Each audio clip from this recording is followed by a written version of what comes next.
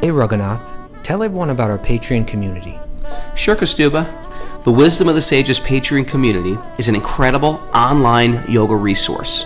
If you like the type of yoga wisdom and culture we share on the show, then our Patreon community is a great next step. This is a listener-supported podcast, and any level of sponsorship will unlock a wide range of live and archived classes, talks, and even workshops. Raghunath teaches, I teach, and we have a host of other excellent teachers on topics ranging from yoga philosophy, asana classes, storytelling, Ayurveda, kirtan, cooking, meditation, and a lot more. We even have an incredible online Bhakti 12-step recovery group. So if you want to check it out, go to patreon.com/wisdom of the sages. All right, let's get it on. Bhagavate Vasudevaya. Om Namo Bhagavate Vasudevaya. Om Namo Bhagavate Vasudevaya.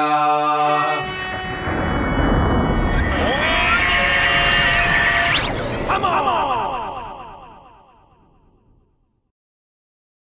Live from Villa Vrindavan in beautiful Tuscany, Italy.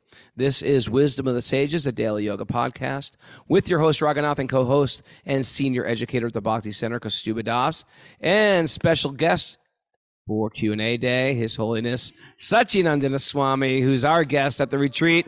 Big Harry Bo.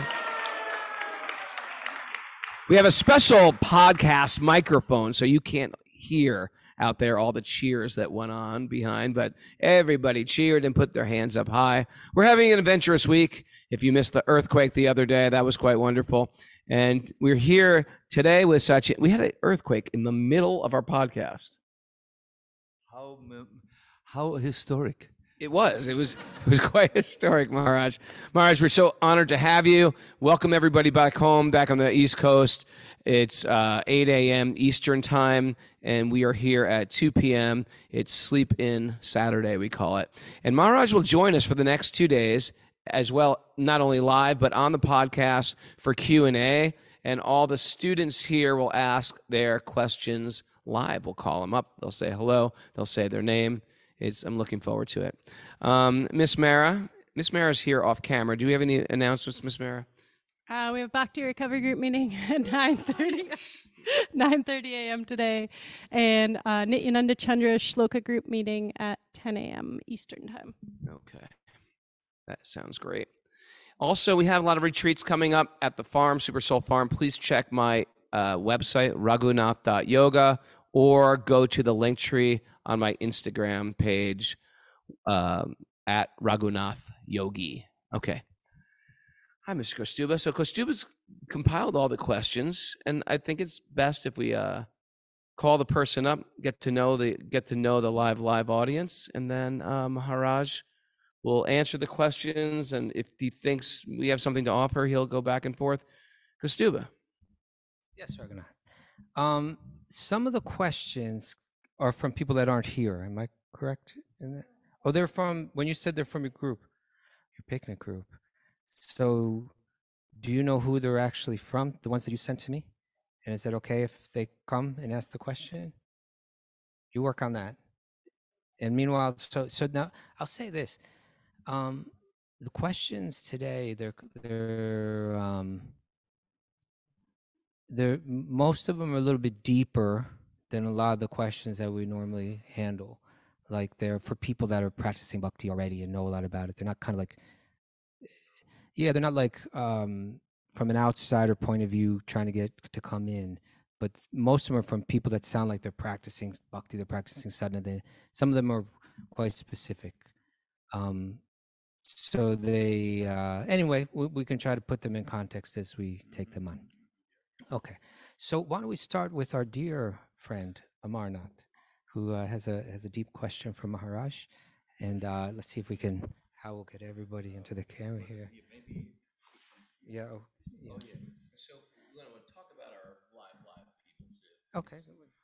Let's just introduce our live. This is Amar Ananda.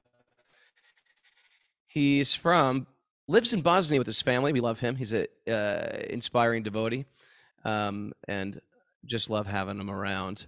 Amarananda, where did you first meet devotees?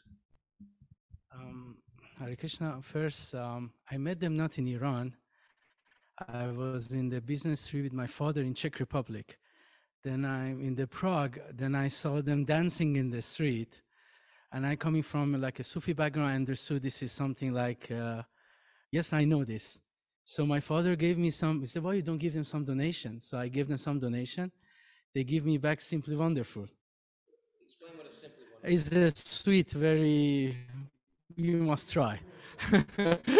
But this, as the name saying, is Simply Wonderful. But then I just said to my father, can I join you later? Because I couldn't say goodbye to them. So I chant with them all the way. And when I came back to Iran, I actually, then I could find them there. So this is how I'm happy for that. Thank you, Krishna. Thank you. So please ask. Yeah. This is connected to the morning lecture when you spoke about that we have, many desire to fulfill in this material world, or we need to also have a desire to maybe, is it okay? Yeah, yeah. So also we have a desire to avoid the suffering. My question is how can we transform or purify those egoistic desire we have? More, my question is to those subtle desires for recognition, to be loved, to be accepted, etc., and transform those desire to, unconditional love for Krishna, to serve Krishna. In one way, to put ourselves still as a center, although we practice bhakti, we practice spiritual, we have a spiritual life, but I have seen in my case, like, still you are the center, but the whole idea is that you go out of the center and Krishna comes to the center. So the desire should be there, but how can I transform this desire?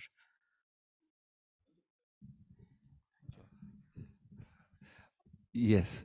Am I audible?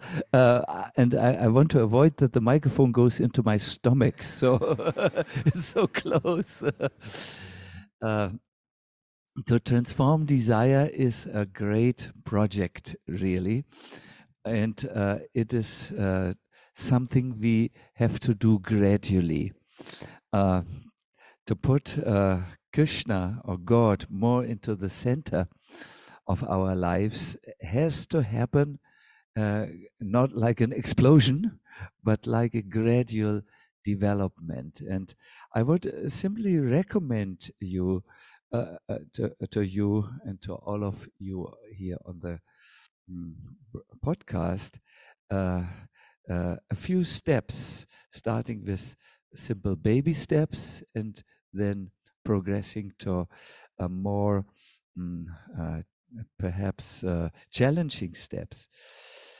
To put Krishna more into the center, I would recommend that you do try to relate what you are doing with Krishna. I remember there was once a beautiful opera singer in Germany who took great interest in bhakti, but she was then one day violently attacked in the parking house, and so on. Then the next time I met her, she said, "I'm now practicing Taekwondo, and I'm doing this for Krishna because I want to protect my body and keep it fit so that I can use it in the service for Krishna." So this is using everything, even practicing self-defense for Krishna. You'd somehow put Krishna in because he is there. Without Krishna's existence, we could not be there. Yes, we cannot see him, but can you see the oxygen in the air? No, you feel that it is there, and if it's not there, then you suffocate. So connect anything you do with Krishna. For instance, when you offer, when you eat, before you eat, you can offer the food. You can make an elaborate offering, but sometimes you can just place your wonderful Italian figs, I wanted to say, on a stone slab, offer them, and then take them. If you're a musician, you like to sing simply the names of the Lord. Whatever is your dress, whatever is your path, whatever is your work, whatever is your illness, just sing the names of the Lord throughout the day. And as you give Krishna more and more space, you will see that more and more light begins to fill your life. It's almost like when the sun comes into your life, you just have to open the windows and or the curtains, and as it becomes more and more prominent in your room, the darkness will go. So just try to connect anything you do, anything you eat, any work you do with Krishna, and then something will happen. Krishna will spread his influence in your life, and very naturally, very joyfully, without force, you will become Krishna conscious. That is what I would like to answer. Can I add a little bit to that question? We're practicing bhakti. We may find a comfortable position while we're practicing. Like we may make friends with the other bhakti yogis and find that this is a nice community and this is a nice place to be. And I come to the festivals and we get together, we have nice relationships and everything's nice.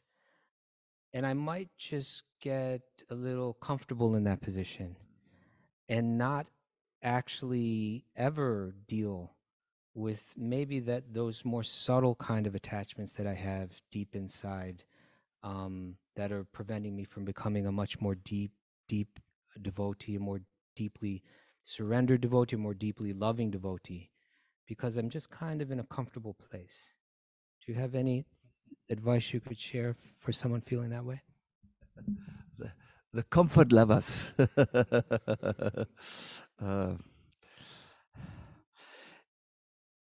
Yeah, there are two ways. You can take on challenges, knowing well that life starts beyond your or growth starts really beyond your comfort zone, or you could take the natural path.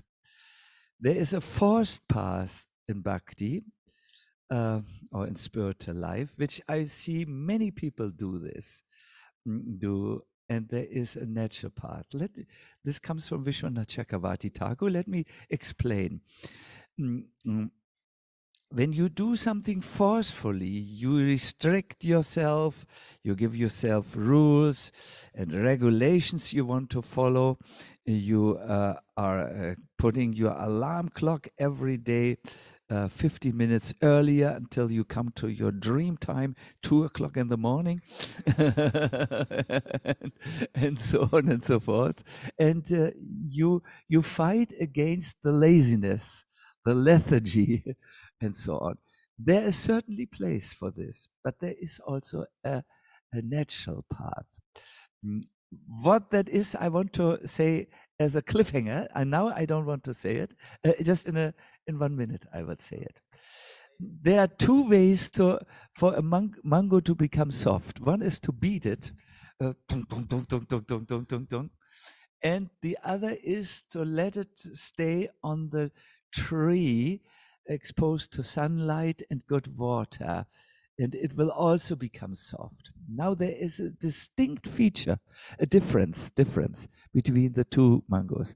The one which softened by force will not be sweet.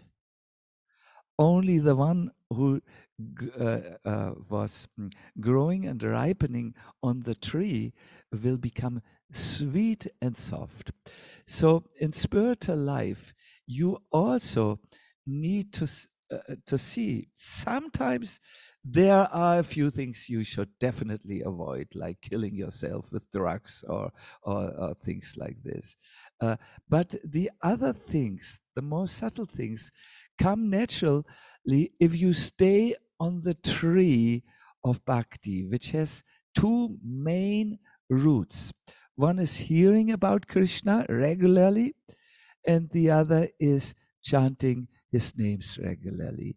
And then this juice will come into you, and you will become juicy and sweet and naturally grown. See, in this age, if you, I once told this to a yoga instructor in New York, a well-known yoga instructor. I said, you are always pushing yourself. But in bhakti, there's a pulling force. It pulls you. And that makes you naturally ripen and inspired and so on and so forth.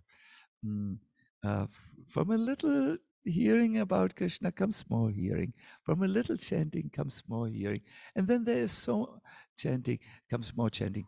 And then there's so much light in your consciousness, so much happiness that you won't have to fight any longer with the desire to become famous on internet by standing on your hands so that everyone will appreciate you.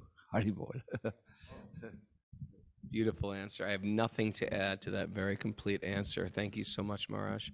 I did not really introduce Maharaj so much. Maharaj is a spiritual leader, and he's a very, very deep spiritualist that me and Kaustubha have been looking up to for literally many decades. And we are very, very appreciative of you in our life.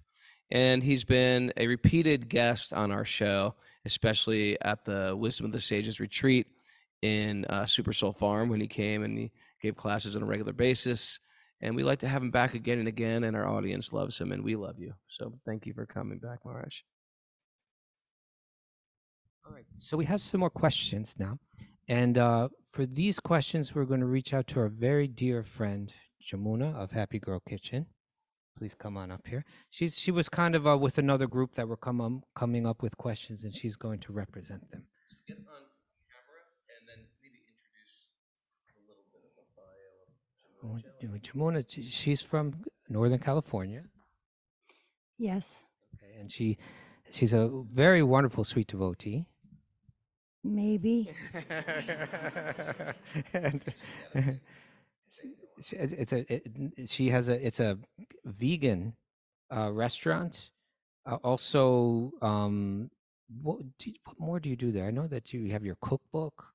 You produce Happy Girl Kitchen produces jams and jellies and things like that that you can order.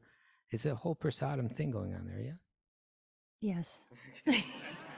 And she's also one of our Sage Group leaders too. She's very everyone loves her Sage Group. So we're very happy that you made it. You came a long way to come to Italy from California with her family. Yeah. We are having such a nice time. Thank you both. And thank you. It's really so great that you came this weekend. It just makes an already special thing even way more special. So thank you. Okay, now are you going to just recite it by memory? Or do you want it from my phone? Yeah, we can do one at a time. Okay. Yeah. Okay. Okay. Hare Krishna. Maharaj, so we were out by the pond here talking about, okay, what are the questions? Because we felt like it was a little bit of homework. So it started some nice discussions in our groups. And one of the questions that came up is, how do you develop compassion for someone who's hurt you? And especially if they don't want to have they're not going to change their ways, or they don't want to make amends. And we felt like a sannyasi's perspective on this is very special because you have such a unique position of being more detached than the rest of us. So we would love to hear how you do this. Thank you for these deep questions. How can we develop compassion for someone who hurt us? See, if you are still full of resentment, it's very difficult or very theoretical to show compassion. You first need to come to a place of forgiveness. Now, this can I find out the most easiest way to forgive someone is to try to understand why they did this, what was driving them. For instance, I had one person who was very angry at me in my life, and said things which are not palatable and not true. And it was difficult for me to come to a place of compassion. I needed to first see, why did he do this? What was the need? And I figured out he simply felt that he was not famous enough. No one liked him. He felt lonely, and he lashed out to others who perhaps he felt they have something which he needs so much and wants so much, but it cannot get. So when I understood he's simply lonely, then I went and visited him and said, "Here I have some cookies from Villa Vrindavan and some good oil, and let us talk about." And it worked. He simply had a need to be more recognized. So when you understand what drives people, what is behind their words, what is behind their sometimes unpalatable action, and see if you then you can understand it. It's almost like, do you have children? 2. Congratulations. But sometimes the child will scream and scream and scream, and he is an absolute disturbance to the life. Then when you find out the poor boy is hungry, wow, and I have a food or prashadam producing mechanism in my then let me feed the poor boy. Then it's easy. Then he will become peaceful, and you can say that you don't even remember the screaming. You have to see people, you have to see behind the surface. And once you see the need behind it, which they have, you feel some compassion. You feel, oh yeah, now I understand. He was screaming because he's hungry. I also don't like hunger, and already by recognizing this, what drives him, you feel, yes, I'm a human being also. I can relate to this disturbance. And then you can at least forgive them. And then you can be compassionate.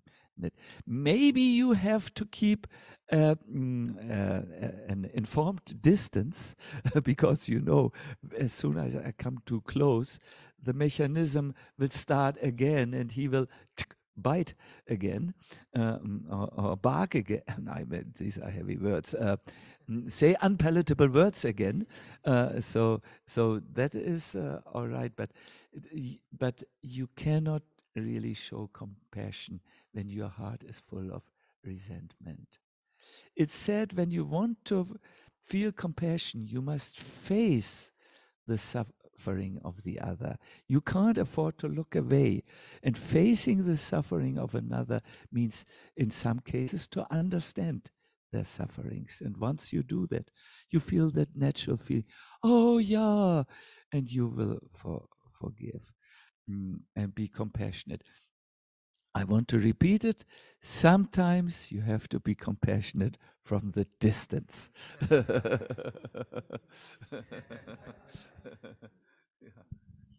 That was a very helpful answer. I've thought so, and it seems to me like there's a lesson in there, like a takeaway, that you have to locate their hunger, what they're hungry for. Yeah, nice. Thank you for that, Marsh. Raghunath, would you like to? It's practical experience. It's not theoretical talk. Yes. Yeah, we're all hungry for something, and sometimes it makes us lash out, become angry. So find out that what are they hungry for? Okay. Do you want to share something, Raghunath? I loved it. It was similar to what we were speaking about the other day. How when we understand a person's backstory, I really want to react sometimes. I really want to strike. And sometimes it's right. Like I feel like there should be justice. That was wrong. And there's like this scale between justice and mercy. And when we really understand the person's backstory, the why behind their action, and sometimes it's like, well, there was no, he just acted out of spite. That's why he did it. Why did he act out of spite? You know, what is motivating the spite and the revenge? And what is that person's whole backstory? A lot of times you find perhaps a criminal and they just do something so abominable. You want to just like kill him instantly, or you want to just strike back cruelly. And then you hear their story about actually what happened to them. I'm not justifying it, but it's generally not a pretty story, the backstory. But so it loosens up the sort of like the noose that we want to hang them with, so we can be a little bit more compassionate. And I think that's sort of the business we're in, is to be compassionate and try to sort of milk out a person's greatness. And that's the way to do it, zooming out, seeing their backstory. Great question. And it's a book going on right here. Perfect questions and perfect answers. That's what I see. Part 2. Now for part 3, another question. So another question from Jamuna's from her group. Okay. And thank you very much for that answer. So many times in life, you come to crossroads: where to live, a job, family, relationships. And how do you know when Krishna is giving you obstacles to push you in a direction to, okay, I'm going to go in that direction? Or when do you dig in and persevere? So a lot of times it's said, oh, you should consult with a teacher or friends. But a lot of times they're not going to actually say, oh, you should quit that job or you should move to another place. But sometimes it feels like there's so many obstacles. Should you keep persevering and dig in? Or when do you just say, okay, this is obvious, Krishna doesn't want this? It seems when you're in it, it's really hard to see which direction Krishna is trying to send you in. I have a very simple answer. Just sincerely asked what do you want me to do? And then you might feel, you will see signs coming up more and more and more, almost as a response. When God wants you to go in a certain way, and he will send signs repeatedly. I like to tell you the little story from the Bible. I hope I get it absolutely right. There was this one person, Jonas was his name, who God told, go to this town and tell about my glories, otherwise the people will suffer and go really down. But Jonas did not want to do this, so he he just didn't go to the town, but he went to a harbor and took a ship headed to Sicily. He thought, I escaped this this duty, this God-given duty. So while he was on the ship, a terrible storm came up, and it became so heavy that the ship started to sink. So he went to the captain and said, I think we will all drown because he wants me to go back to the country and he will have his will. So why don't you throw me over the overboard? What said the captain? I've never heard about this method, calming a storm by throwing a man overboard. No, said Jonas, you try. So chup, chup, chup, chup. They threw him in the water, and he disappeared under in the water, and the storm immediately went down. What happened to Jonas? Well, in the water there was a whale fish, whale. He swallowed him. He had a very comfortable, luxurious stay in the white stomach. It was warm, it was good. And finally, the whale, after 2 days of swimming, came on the ground. Boom, Jonas felt we have arrived. he went out of the open mouth, and the first person he asked gave him this answer. He asked, "Where are we?" And the person said, "We are in Theben." Oh, that was the town Jonas was supposed to go. So repeatedly signs will come, repeatedly. And if you say yes, there can be two things. Some obstacles, but you will have the strength to overcome the obstacles.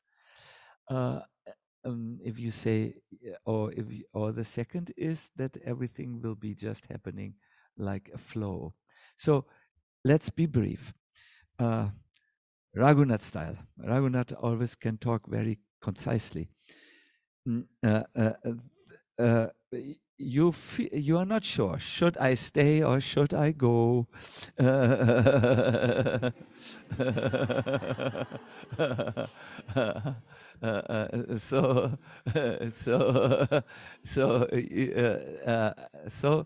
So if you are, you may then turn and says, please tell me, should I stay or should I go?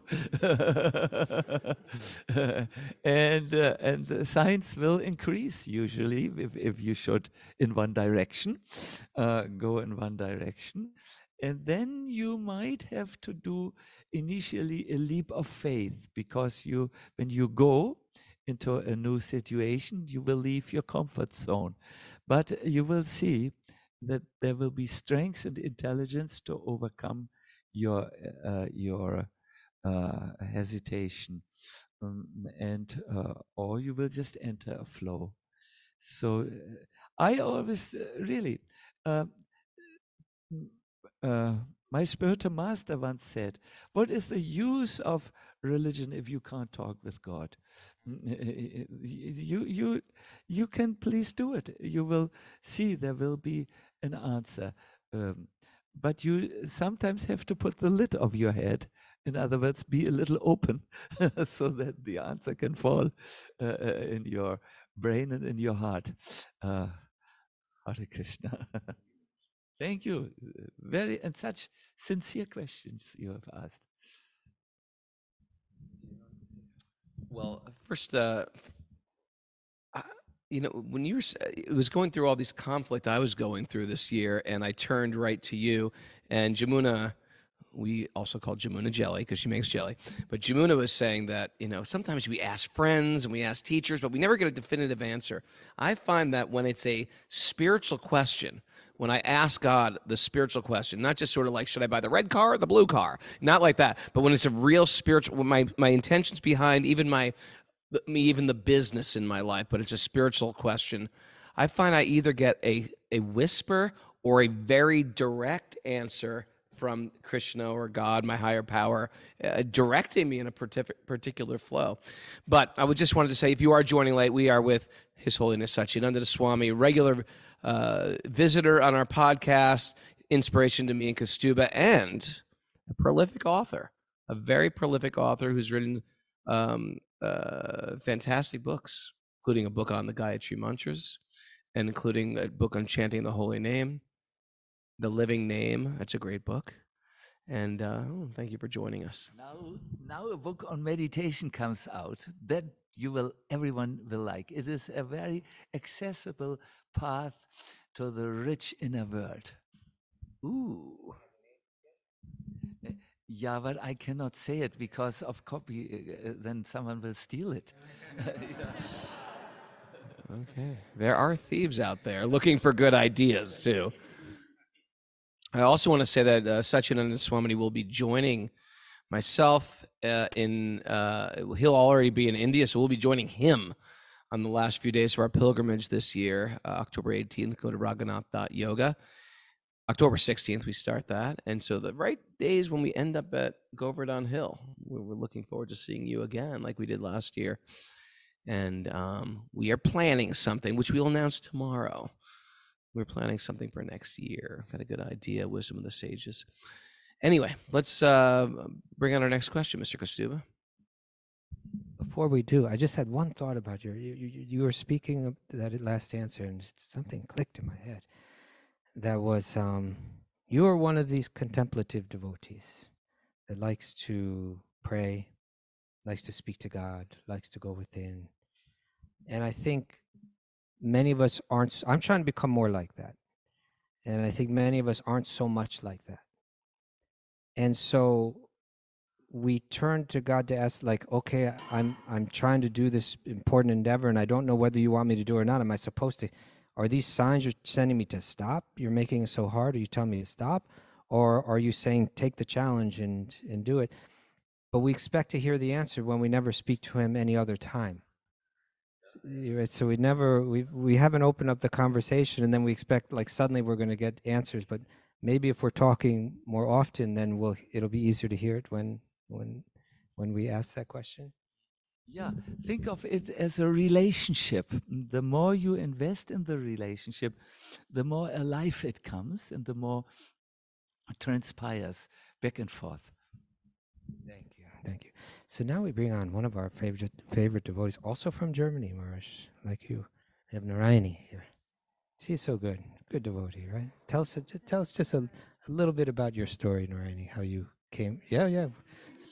Tell us a lot, actually. Tell us very briefly your path to bhakti. Hare Krishna. Okay, I found bhakti through yoga and through the music and yoga. And at some point, I thought I didn't even recognize the language, but I recognized the song. And so I first explored about kirtan, and I learned there's much more behind it. And basically, everything I learned came through Raghu's trips, to the pilgrimages, to the immersions and trainings. And I have most of my main friendships are through the connections I got through the trips with Raghunath. That's the gist. Now, would you like to read the question? I can just say it. Okay. Yes. These are highly esoteric questions that she's coming forward with. These aren't just the beginner questions. This is her going deeper, wanting to know more, wanting to practice more. Okay. So I read in the Indra book that somebody asked him, closer? Okay. So this is a biography of a devotee who used to do, he passed away about 10 years ago or so. And he was a very deep bhakti yogi that he was famous for his kirtan. And he lived this simple, austere, very deep life, living in Vrindavan, leading the 24-hour kirtan thing there. And he inspired so many people with his example. And then recently a book came out on his life. So that's the book you're talking about. Yes. So in this book, I read that somebody asked him, what do you think, where will you be in the spiritual world? And Indra said something like, I'm not going to make a decision. I'll be in Krishna Lila and in Gora Lila. And I have to admit, there's a lot of things I don't know, but I've heard about the eternal Goloka Vrindavan. I've heard there is a place where Ram is, and Shiva, and the four-armed Narayan form, but I've never heard of an eternal Gora Lila. And so I was wondering, is there such thing? And if so, how can I imagine? How is this? Because also my limited knowledge with the limitations of time, I know he appeared for, I think, 48 years on like 500 something years ago. And so my understanding is limited, and maybe I cannot even grasp how it's going to be, but I also feel very connected to Chaitanya Mahaprabhu, and so I was wondering, oh, if there is a Gora, an eternal Gora Lila, how do I picture that? So you're asking that we read in books like Srimad Bhagavatam about Krishna's eternal Leela in the spiritual realm, beyond this world. So that you've wrapped your head around a bit. But you've also heard that now, reading that statement from Ainjar Prabhu, that Sri Chaitanya, who is Krishna himself, he comes in another form as a devotee of Krishna, but even he's got another place eternally existing in a spiritual realm. What is that true? And then also, can you be both at the same time? Is that part of your question? Because that's what he said, right? I'm going to be simultaneously in both. So it's an interesting question. Marsh, can you? Hey, all right. Question. If I'd like to add an add-on question to that question, because it's a very deep question. It's one of those questions that get me really thinking for hours and days and weeks and months. My question is it important to think about these things? Or should I just try to control my senses and chant the holy name and Krishna will take care of me? That's my add-on question.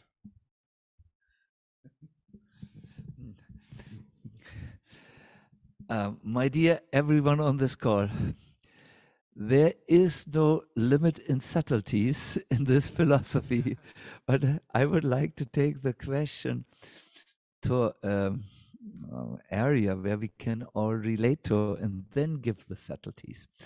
There is a general principle about where you go after you finish this term in this lifetime. And that is wherever you are absorbed in, what is your mental context, it's there where you will go. This is very important to note.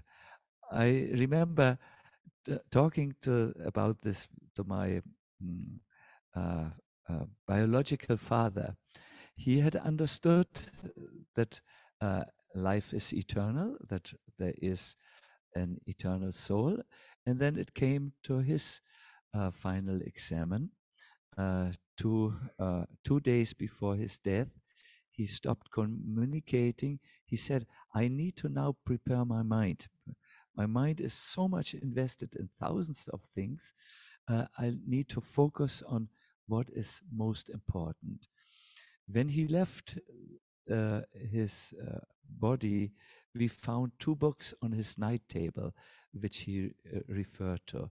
One was the Bhagavad Gita, and the second was a book which established that we human beings are kind beings, and therefore we are called humankind. It has a lot of research which shows that people in stressful situations are not always just cruelly thinking about their maintenance, but become caring beings. Anyways, he understood, I need to now collect my thoughts and go to the most essential things, because whatever my consciousness is, that will build a bridge to the new reality where I will find myself, either in my next body here in this world or in the eternal spiritual world. That's very important that we go back to such simple principles. It's almost like when you leave your house, before you leave your house, you should have a concept where you want to go, otherwise you will go in circles and so on. So when you leave the house of your present body, it's very good to have a clear orientation. Now, the spiritual world has many rooms, and you can be in many rooms simultaneously, in several rooms. But it's not so limited as this world, where you can be only in one room and not at the same time in another room. Quantum physics has a lot to say about double localities, but let's not get into that. So, yes, when a spiritualist focuses, has two preferences, the Krishna and Chaitanya. There will be a Krishna and world and a Chaitanya world, and he participates in both simultaneously. And how this is so, that is a subject on its own, and we would need a few days. But after this presentation, we can talk, and I can give a little bit more. But I think this would blow the computer in 1,000 pieces. Would you like to? Beautiful. And when do we continue? How about me? Should I be worrying about this stuff? Where am I going to go when I die? Yeah. Yeah, there are two types of spirituality. There's a simple childlike spirituality, as expressed by this great saintly King Prithu Maharaj. Just like a father, he addresses the Lord. You know best what is best for me. Please arrange. That's one orientation. But there is also the orientation of cultivating your spiritual life here in this world, and so on. It depends. The way I experience you is you try to cultivate that simple faith that do what you wish with me, you know best. That is a good, very good position. But there's other sorts. Great. So we have one more question, and maybe I'll just give a little context for this too. So, like any other spiritual or religious tradition in the bhakti tradition, there's a calendar, a yearly calendar, and there's so many holidays on that. Many times the holidays are related to these theological concepts. And but rather than the calendar that most of us are used to, which runs according to the movements of the sun or the movements of the earth in relation to the sun, the Vedic calendar that we follow has to do with the moon. And so it's a little bit different. And both calendars require a little adjustment period to get it back on track. On the solar calendar, which most of us are used to, there's a leap year. Every 4 years, we add a day or so to the calendar to make it snap back in place. And on the lunar one, every 4 years, there's a leap month, right? And that's called Purushotama, the masa, the month of Purushotama, of the Supreme Being, you could say the Supreme Person. So this year there is that Purushotama masa. It's coming up, and in this yoga tradition, it has a lot to do with how one can take advantage of these special times in terms of their spiritual practice. And this Purushotama month, it said it can be really good for one's spiritual practice. So this question has to do with that month. Yeah, it's not so esoteric. Yeah, I wanted to know, I don't know if there's a reason why it is so irregular in a way, like just every 3 years or something. There's a reason, maybe a mystical story or something. And yeah, what's the significance and what's recommended to practice? And maybe what are the benefits? Yeah, this month is inserted into the calendar to put everything in order. Like those who know the months which are calculated, or let us say the festival dates which are calculated according to the moon calendar, have now all come very early.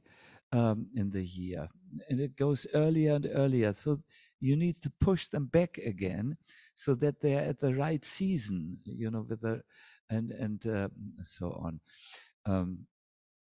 The season which are calculated by the sun calendar. So therefore you put the so-called Purushotama, which is the extra months. Now, in the Vedas, there's a story about this month. This month felt like a mala month. Mala means like a stool excretion. All the other months look down on it. You are extra. What do you want here? You are not natural. You are out of the box months. And they got down on the case of the months. So the monks cried very heavily and went to Lord Krishna and said, "Save me, save me! Everyone is on my case here that I'm an intruder into the solar calendar." And then Krishna said, "No, I will give you extra protection, and anyone who does extra spiritual things at this month, he gets a lot of benefit. In fact, I will call you after myself. My name is Purushotama, the best of all beings, the highest of all beings. So you will be called the highest of all months, Purushottamas." And this is how you can make use of it. What is good is that you recite in this month the 15th chapter of the Bhagavad Gita, which is called Purushottam Yoga. It is a chapter which describes how you can attain yoga with the Supreme Person. 15th chapter in Sanskrit. It will take you 5 or 6, and on a tired day, 8 minutes. Then you can sing one song to Purushottam Krishna, who resides in Purushottam Kshetra, as Lord Jagannath. That is a famous song which ends with the line, "Jagannatha Swamina Yana Patagami Bhavatu Me." Yeah. Yes. So that is, you can find that in the songbook. Also, if you want to regulate your intake of food, you may not take these killing preparations, pizza with ice cream and chocolate around it every night before going to bed. You might have some restraint, and just bring your whole spiritual practice to a more vibrant form. Not this, but and you can also take a lamp and offer it to Krishna every day. That's also very good. We also do that. Fine. Thank you so much. But these were specialized questions. Very specialized questions. Do we know when the month begins? Yeah, I think it is on the 15th of July it starts. Very soon, very soon. Something like this. You have to Google it for exact things. Around the 15th. 18th. Here is the calendar expert. 18th of July it starts for an entire month. Well, I want to do that 15th chapter reading. I think that'd be nice. Maybe get the whole community to do it. Oh, I mean, we could get crazy and study that chapter for that month. Just set Bhagavatam aside. I mean, that's a little crazy. What you could do, you could read the Sanskrit and then just read the translation of one verse and maybe make a comment on this, and then the next day go to the next verse, and so on. Maybe like instead of our nugget, we could do that or something. That could be our nugget, because this is a short chapter. And there's absolute benefit. Everyone will be brilliant, effulgent, spiritually empowered, and all of that. Thank you so much for that answer and for all of your answers today and for being on the show today, Maharaj. What's going on tomorrow, Raghunath? Are we back again? What are we doing? Tomorrow we're back at 8 a.m. Eastern Time, 2 p.m. Euro Time, and Maharaj is with us. We're looking forward to it. It's more Q&A from live audience. I want to give a special shout out to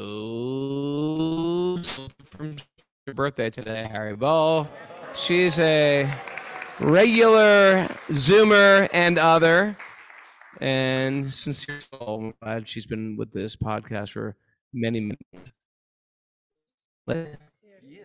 years, many months, years, yes, and leap months, Oh, that's right. We haven't had this for 4 years. This may be our first Purushotama Mas. Thanks everybody for joining us. Very special here with this big live crew at a holy place, Villa Vrindavan. A lot of bhakti yoga has been happening here. We're with sacred people in sacred places, doing sacred things, eating sacred food. I'm excited. We're going to keep everybody posted. And look for our photos that we're going to post on Wisdom of the Stages Instagram and my Raghunath Yogi Instagram. Yes. Thank you. Thanks, everybody. It's a beautiful day. For a beautiful day, let the magic continue to flow. Haribol.